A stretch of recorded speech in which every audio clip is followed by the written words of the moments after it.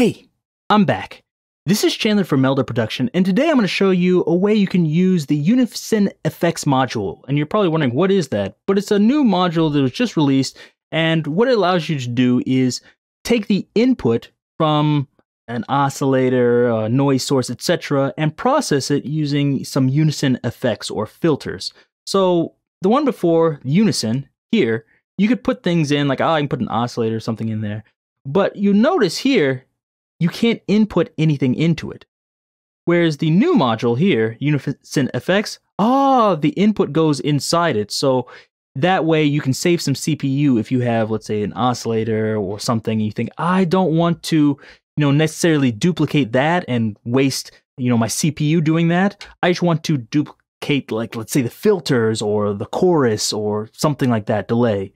So that's what we're going to go over today. So first off, I have a drum synthesizer 4 in, and I'm just having it make a small click sound like this. So it's just a sine sweep. I showed this in other videos on physical modeling, but just want to make sure you know what it is. So here I'm going to use the modal filter. I'm going to turn all the harmonics on like this. Okay, you turn it down a bit, and let's just go into the structure, and let's add this bamboo. In my other videos, I showed how to do this. This is just a basic sound I showed before. Doesn't sound much like bamboo, but if we turn down the resonance like this,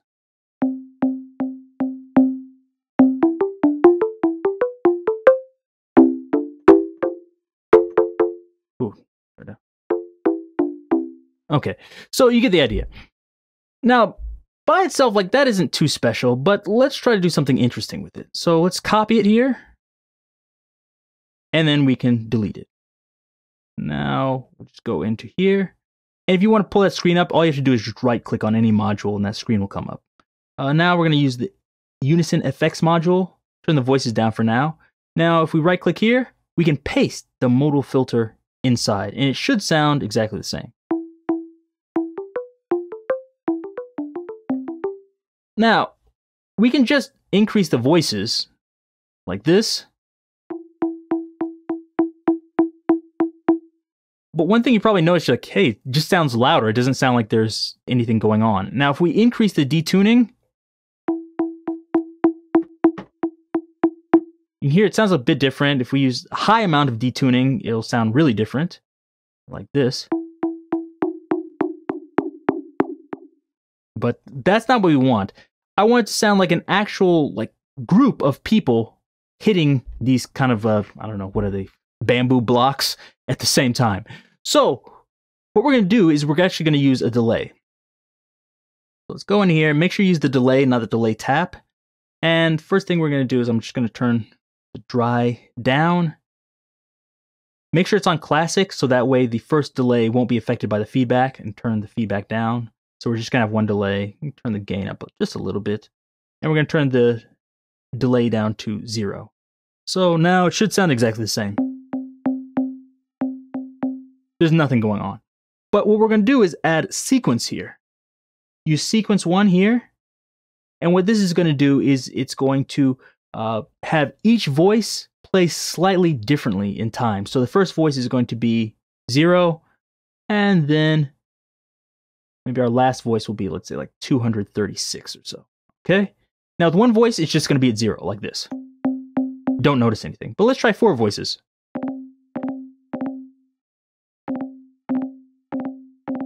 You can hear, oh, it is. It's, but the voices are playing between 0 milliseconds and, was it 200 something milliseconds? So that's good, but it still doesn't sound exactly how I want it to sound. And that's because it's all in the same panorama. So what we're going to do here is just go in here and use sequence, same thing.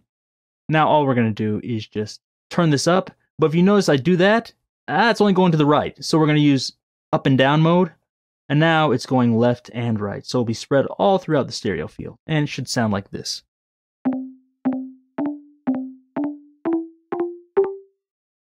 Now that's cool. Increase the detuning. Or decrease it, however you want. Set that however you like. But that's basically what we want. If you don't want it to play with the same spacing of delays each time, what we can do is actually go into here and use true random instead. So now it'll randomly be between 0 and the 200 value. One of the problems you'll find with this, though, is that the first voice sometimes won't be at 0 milliseconds, so it'll sound like there's a delay in your playing or in your hit. So what we can do is just turn the dry up here.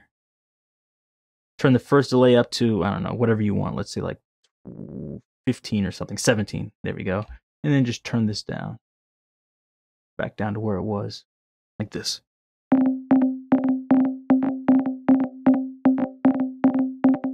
And you want to move it down and make it a little bit tighter like this.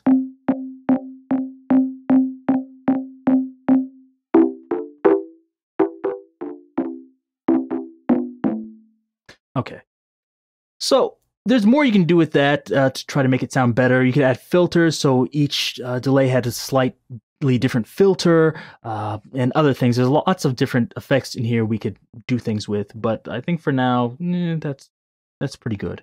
And let me change it. I'll move it back to sequence. I actually liked it better on sequence for this sound.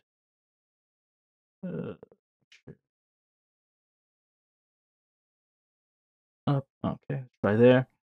Okay, and turn this down. Now, let's try the same thing, but let's use a resonator now. Okay, and so we can go into here. Turn the feedback up. This.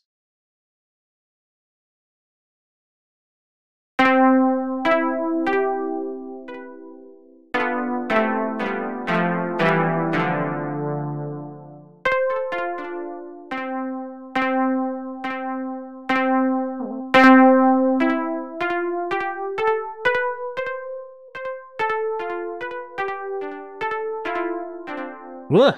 My playing's off, but you get the idea. We can have different types of like string sounds, but let's try to do something maybe slightly more interesting. Let's try to get like almost like a piano sound. So let's turn the voices down to 1 here, and now let's move the low pass filter down.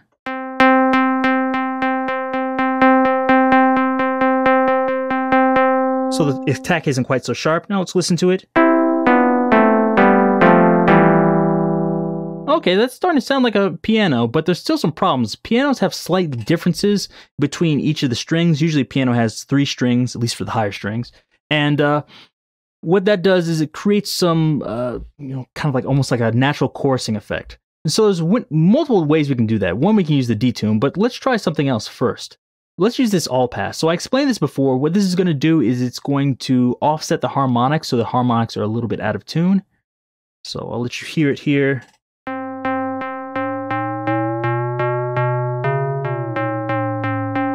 That's way too much. We don't want that. So let's move this up here to differentiate the frequency like this. That's way too much. Let's move it up.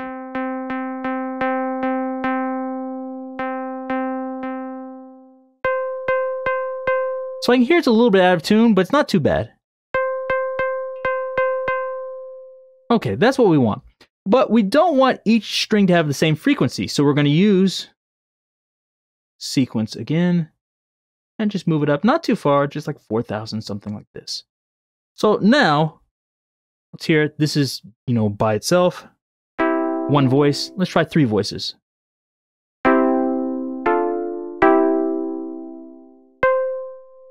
One voice, 3.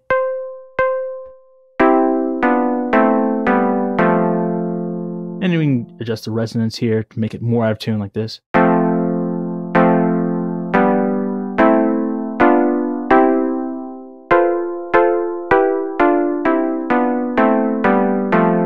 Or less like this. And that sounds like really fake, like a synthesizer. Okay, that sounds better. And of course we can add some actual detuning here. Add just a little bit. Sounds a little bit better.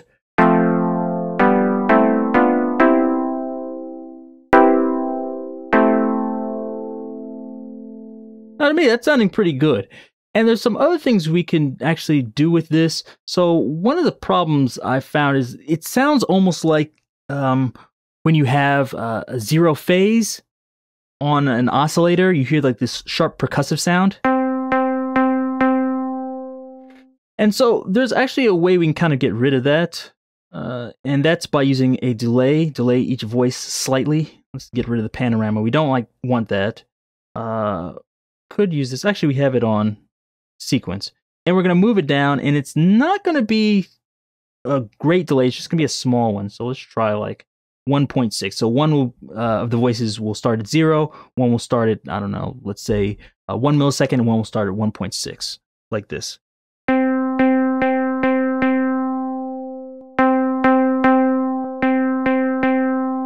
And each maybe adjustment of the delay will make it sound slightly different.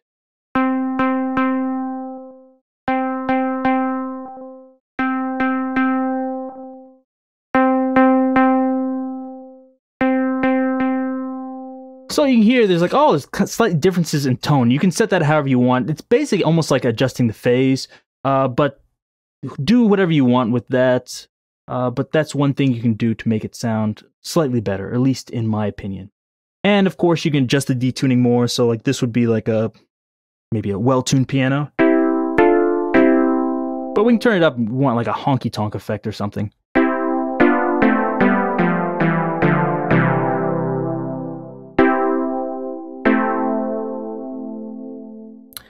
And so I've actually been working on like a piano device. It's not quite ready, but hopefully I'll show it soon. So I'll show you how you can do something like this. This isn't actually appropriate because you play lower on the keyboard. It's not actually 3 strings, but this just gives you an idea of what you can do with this. You could do this with your own sound.